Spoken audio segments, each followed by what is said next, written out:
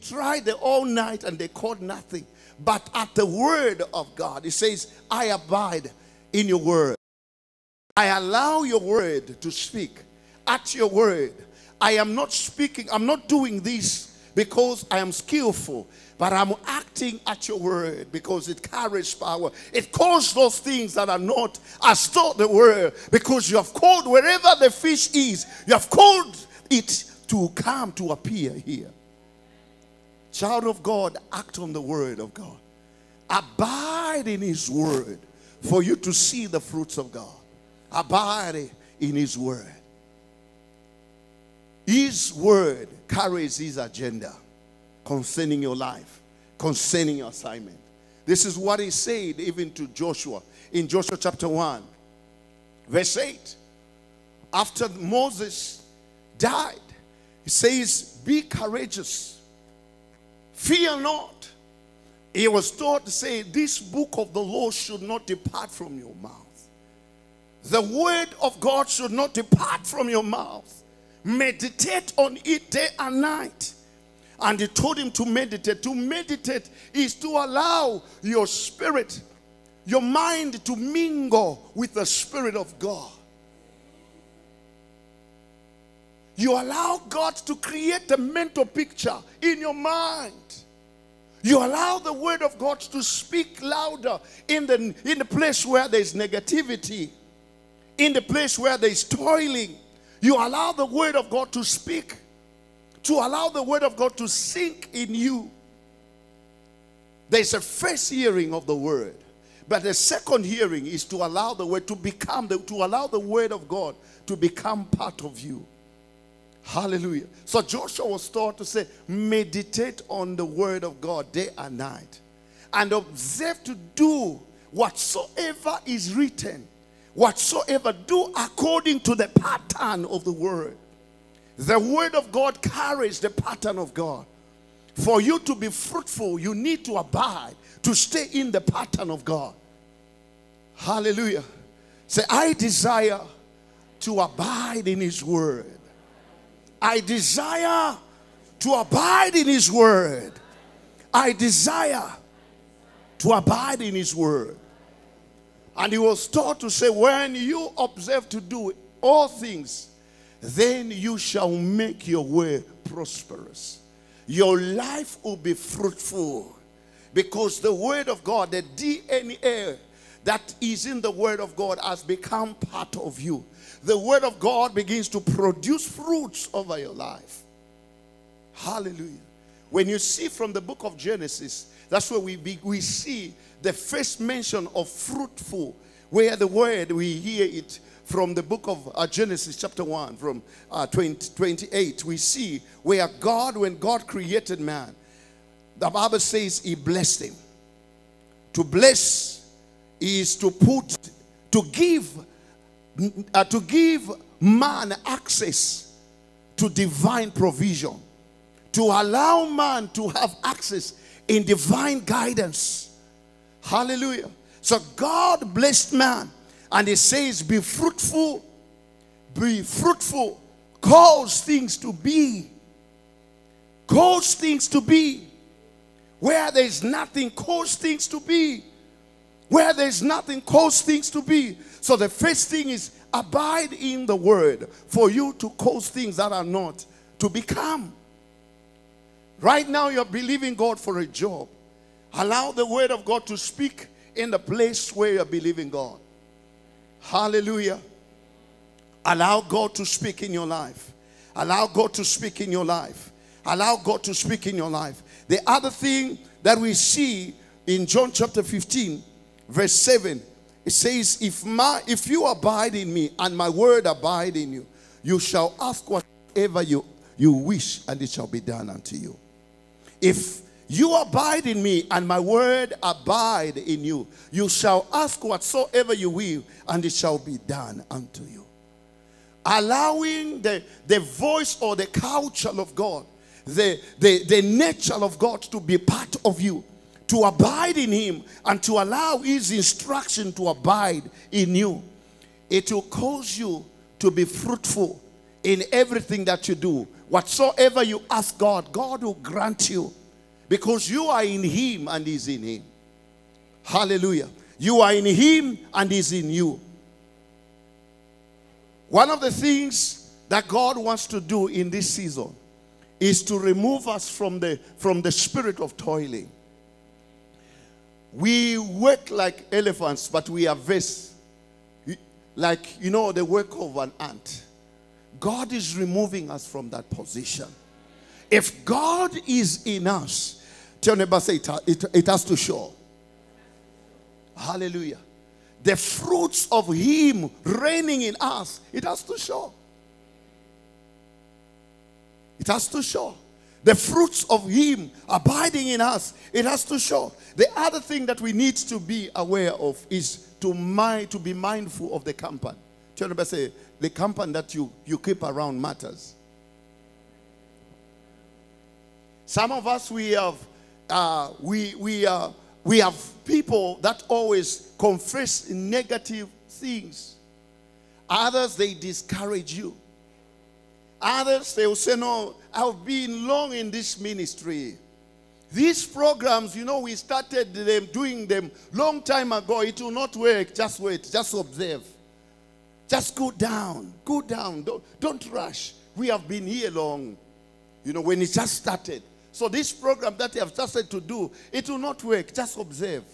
So mind the people that you keep around you. Tell them, say, mind the people that you keep around you. When you read from the book of Psalm chapter 1 verse 1, the Bible says, blessed is the man that walketh not in the counsel of the ungodly, nor standeth in the way of sinners, nor sitteth in the seats of the scornful, the ungodly, the wicked. But verse 3 says, but his delight is in the law of the Lord. His delight is in the word of the Lord. And in his word does he meditate day and night. So mind the company that you put around you. Some people, they can dampen your spirit. They can dampen, they carry a sour atmosphere. The moment they visit you, when they leave, you find that you failed to pray.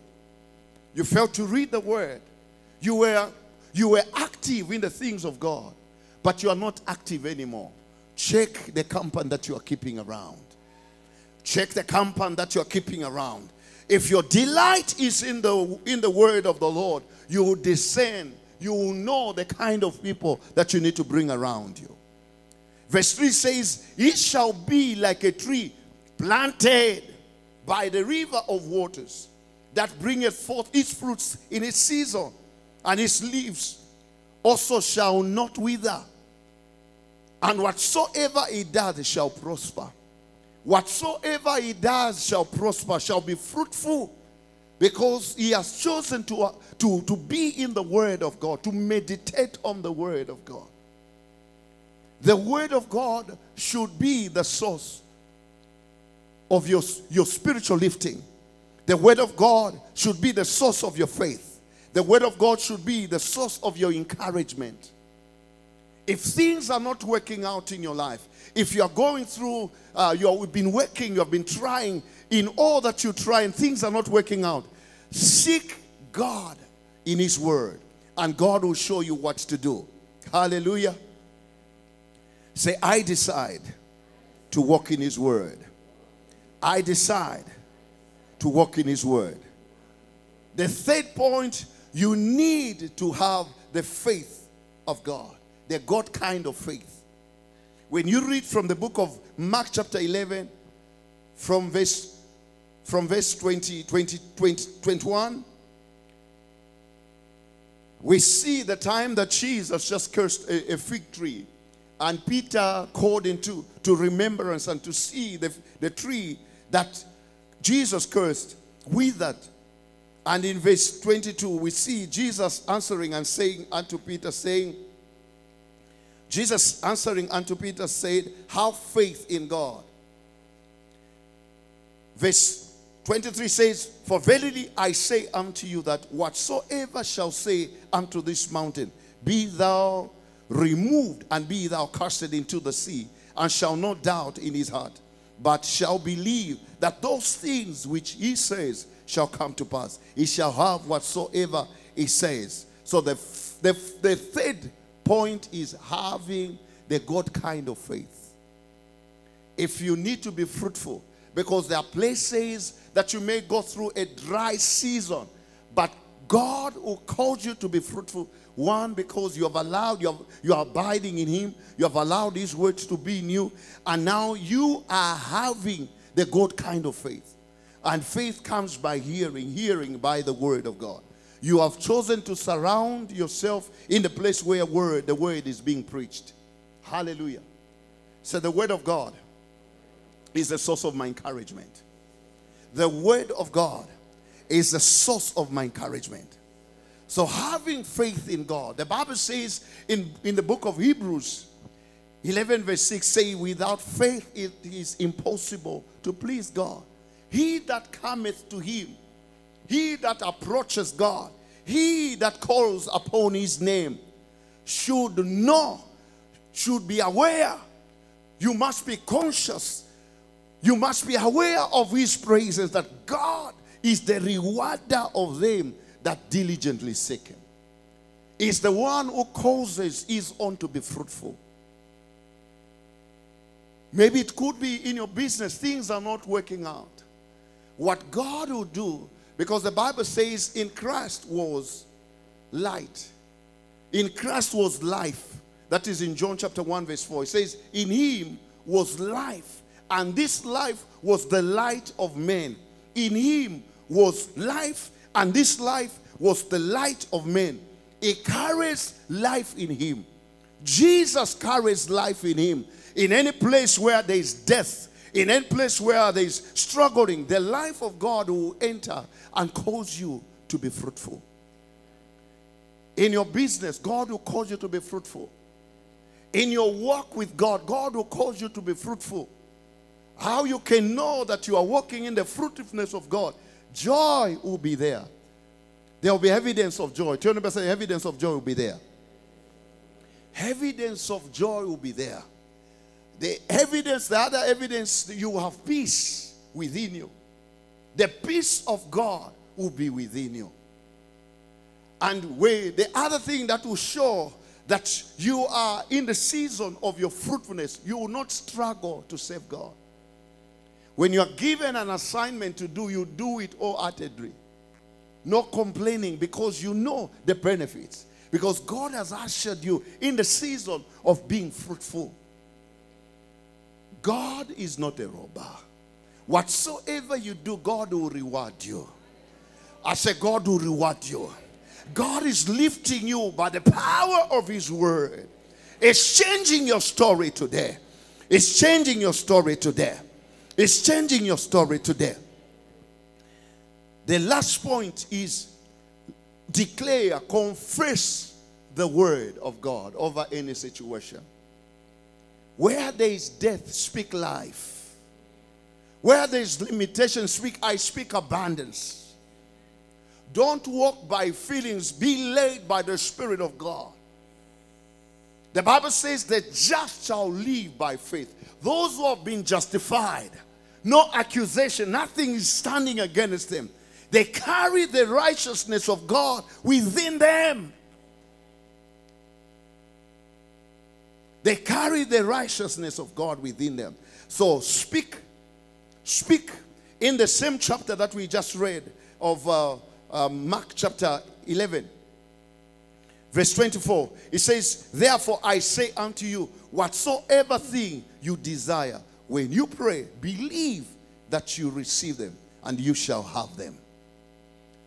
Whatsoever thing, you have to speak in the place where there is nothing.